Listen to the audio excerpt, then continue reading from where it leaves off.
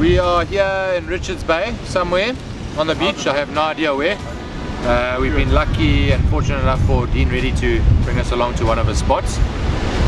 The gear I'm going to use today is the new Dawa Tournament, 15 foot. We're giving that a test. It's going to be on your shelf soon. I'm using the Dawa Saltwater 8000. I've got some gator braid on there. And we are here, we're targeting sandies, some nice sandies. The trace I'm going to be using is this FMJ trace. I've put the FMJ trace on because there's a big chance of a blackfin as well, and I don't want to lose that. So basically, from my braided leader, I go to a swivel, 150 pound, to a fixed swivel that I've crimped between two beads, and that's where I'll hang my sinker. Down to a mustard 10-0 circle hook. That's the tuna circle. That's going to be my hook for this summer. Strong as an ox, nice size, nice and sharp. And I'm going to throw out a red-eye mackerel combo. So yeah, stay tuned and hopefully we got a good fish on just now.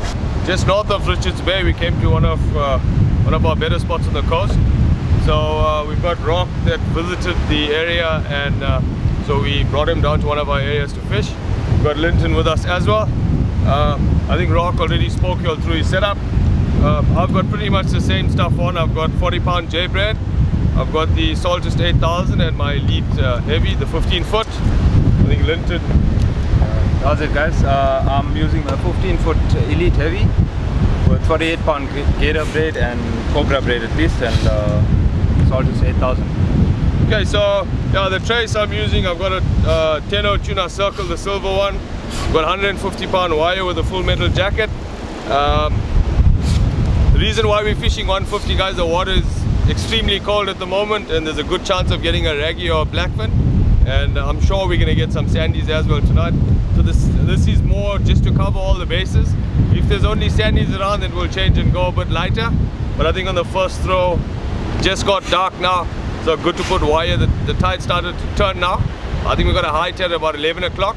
So on the push, the fish are going to start to come now. So hang on, hang tight. I'm sure we're going to get a fish on our first throw. Okay guys, so I'm getting ready to put a bait on. I've done my trace, the rod's waiting in the rod holder. I'm putting together a little dangle. Piano wire, I've just put a bit of foam on there, and I'm going to stick some toothpicks through here. I actually learned this method from Andre. I've stolen it, and I may even claim it as my own. But yeah, toothpicks through here just to hold the bait on nice. I'm going to put a mackerel red-eye combo on. It's my favourite sandy bait. Might throw a little slice of choco in there as well, and we'll get this bait in the water and hopefully catch you soon with the real screaming. Right, so this is my bait of choice. I've got a red eye smell. I'm gonna hit it with a mallet. I've got two of these, hit that with a mallet, and I'm gonna wrap all that around a mackerel head as my base. I'm just measuring my dangle.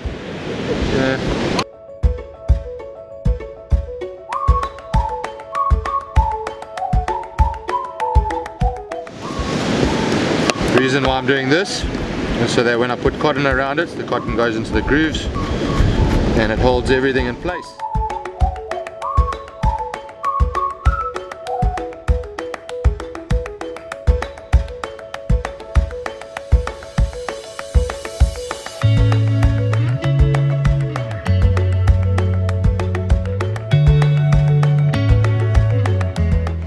Got some lovely fresh mackerel from the Kingfisher.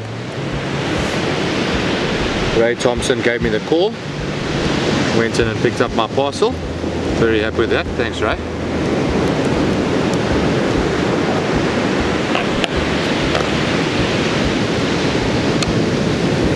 Not going to bother taking the skin off because I'm in a mad rush here. I'm just hoping I remember to lift the bail arm when I cast.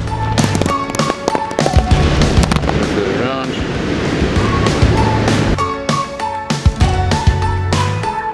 And then I'm going to finish it off with good old guaranteed bite red eye.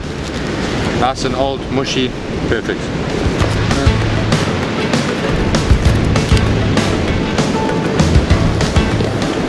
Look at all that blood.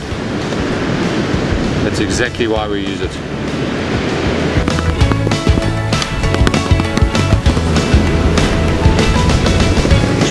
Press it in like a ball, make it nice and streamlined for when we cast. Not gonna cast too far here, just over the lip. Lots of cotton. This is what we call a mixed grill. I like to use the thick cotton from the Kingfisher. I find it very frustrating when I'm putting my cotton on and it keeps breaking all the time. So I just go for the thick straight away, and then we don't have that problem. Look at that. I'm going to finish this off. A fillet of mackerel.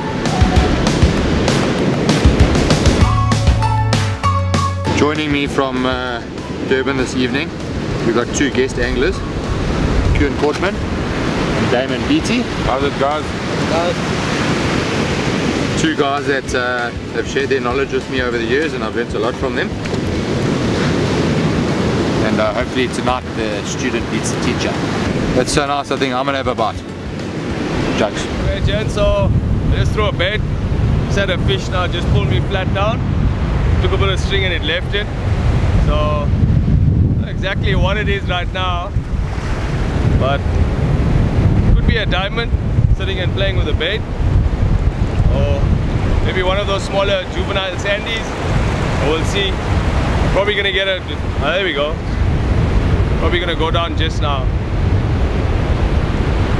Could even be a little blue skate because the water is extremely cold at the moment. So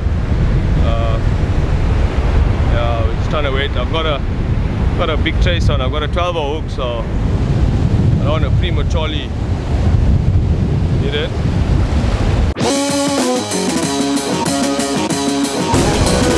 Left it. It'll come back. It'll come back. I've got a head there with some cutlets, so I'm sure the head's still there.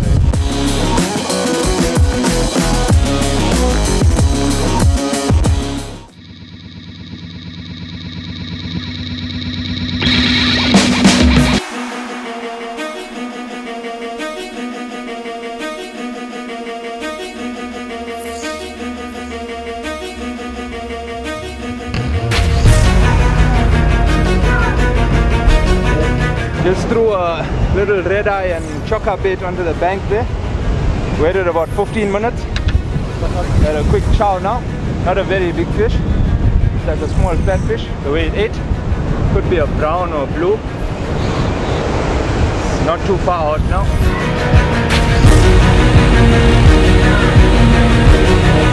What? Line figure?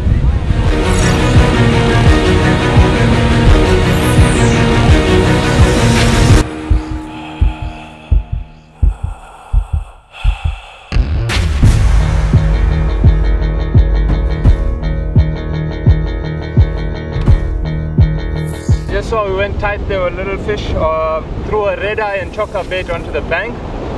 Had a 7/0 tuna circle on. And a full metal jacket. I was fishing for a sandy. I threw a smaller sandy bait. And the end result is a little brown skate. There's plenty of these fish around in summer. As you saw, the hook popped off in the shore dump. They got very soft mouth. So when you're targeting them, you generally fish lighter and you don't tighten up so much on them. I was fishing with a bit of a tighter drag. I pulled the hook out of his mouth in the end, but yeah, we managed to grab it in the dump. Beautiful little brown skate. Gonna get him back in the water. Throw another bait.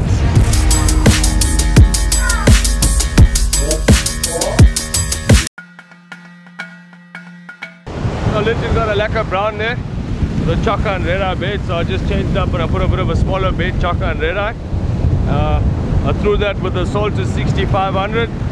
I've got 48-pound cobra braid on here. I've got the new Elite, the Daiwa Saltwater Elite 15-foot medium heavy.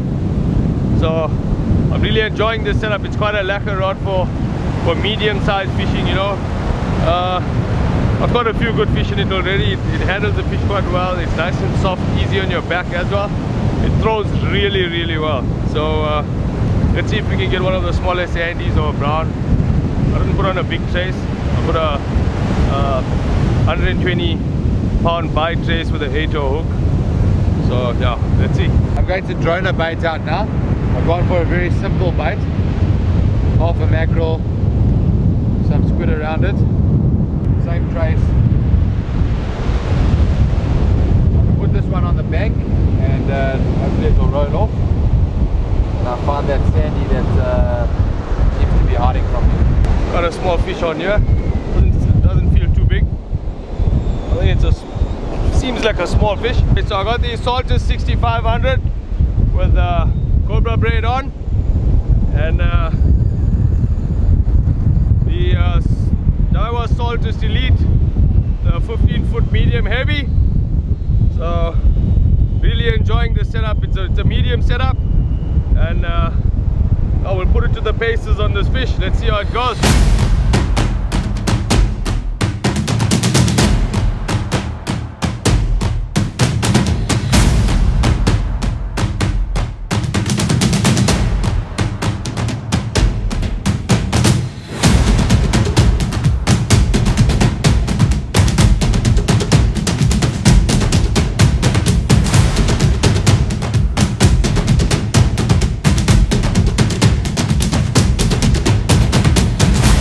Got a bit of a mess here. I got picked up 4 lines and everybody's tangled with this fish, so we're just trying to grab it now. So the dump's quite horrible, yeah. It's got a long lip,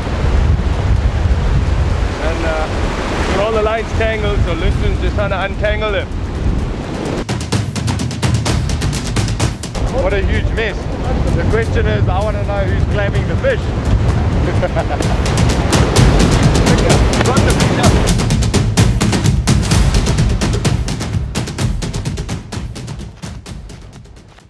Alright viewers, so that's the result.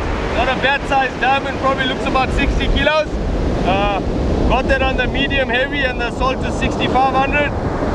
There was a hell of a mess. We had 4 lines tangled up all together. The sinker grabbed all their lines, so I think we were lucky to get the fish out. There hasn't been many pulls. I had 1 bite in my first throw, and then obviously there's a second bite here, so I'm happy with that. Not a bad start to the evening. Yeah, so we're gonna unhook it, release it. So guys, this is what angling in Zululand is all about, especially in the northern beaches. You pretty much can hook any of these flat fish in summer here. Along with that, you got the raggies and the blackfins as well. So it's a diamond, nevertheless, we'll take it. Target species today is actually a sandy or a raggy, so we'll persist and hopefully we get one. I'm just gonna unhook it quickly. Hook out. Guys, I didn't throw a big bait. I had a fillet of mackerel with some chaka on there on an 8-0 circle hook. So yeah, that's the result. What's important when you catch and land some flat fish, or even when you're landing them, it's important not to put your fingers in here in the spherical, because what happens is the fish can get an infection and die. There's mucus in there that needs to be there, so rather put your hand nice under. If you look under, it doesn't have teeth. They've got there's not much teeth on there, so if you grab the upper lip with a little bit of sand, so you get a grip, and then you pull it back and try and keep it low to the ground and pull it back and release it safely.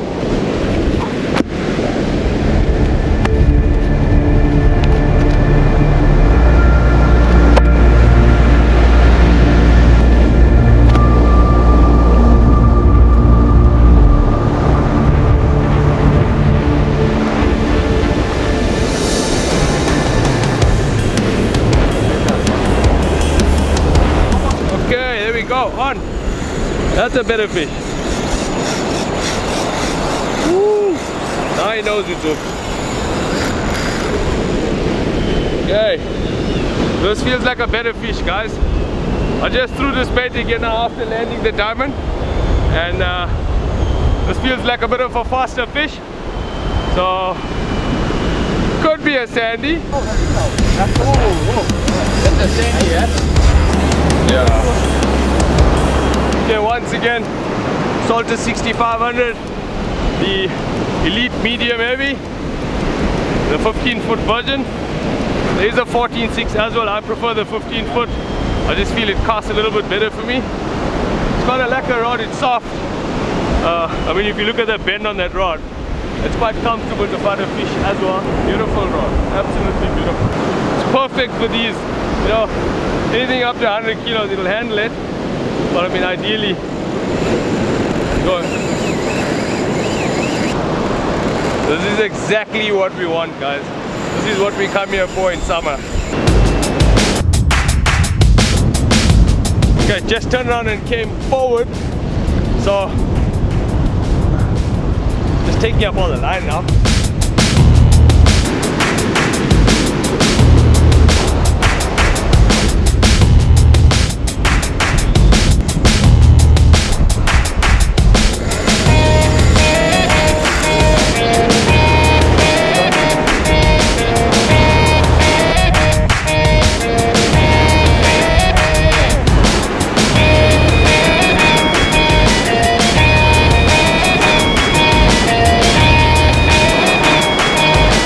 This is a trademark sandy fight. He gets you in the short arm here and he just floats around in the waves there. Just rides the waves for the fish shape. That's exactly what he does. And normally your fight begins with a sandy here on the lip. And that's where you need to save all your energy and save your back as much as possible. Try and tie him out at the back. Exactly what he does. He washes up and down here.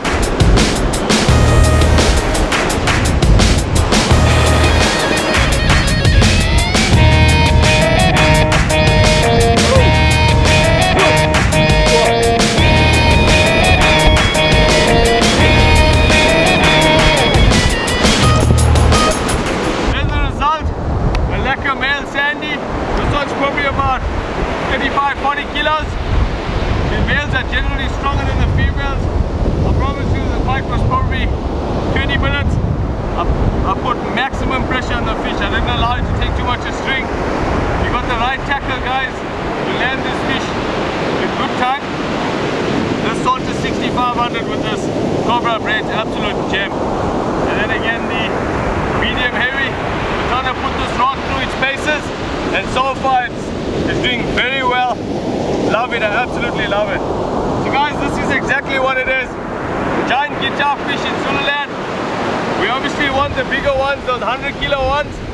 But for now, this one will do, guys. You can see this male's in absolute brilliant condition. Pristine. Beautiful spots on them.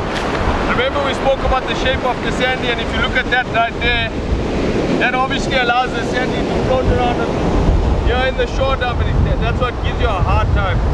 Obviously when fighting this fish. So the shape, this thing is an absolute, probably one of the best summer fish to fight. See that circle of got him in the corner? Guys, if you look at a sandy's mouth, it doesn't have teeth. It's got this jaws here, crushes, it's like a hard plate. And so obviously also when handling a sandy, if you're going to release it, you can put your hand in there and grab it like this, good grab, and then you can release it. Try not to pull too much in the tail, and try not to put your fingers in here. Alright? Right, so that's the end of our session here in Richards Bay. Bit of a frustrating one for me. I was holding pole the whole time watching Dean catch all the fish on his home ground. Definitely got the hometown advantage there. I think the water temperature was very cold. Sometimes put the sandies off when it gets really cold like that. I was quite surprised we never got a raggy. But also, he wasn't too settled. There was a bit of a surge. So I think with all of that taken into consideration, that's why it was a bit slow. But no, nonetheless, it was decent, average session. Thanks, Rock, for visiting. Yeah, always nice to fish a new ground, and thanks for having us here. No, lekker, man. So stay tuned, guys. We'll see you soon on the beaches. Ciao.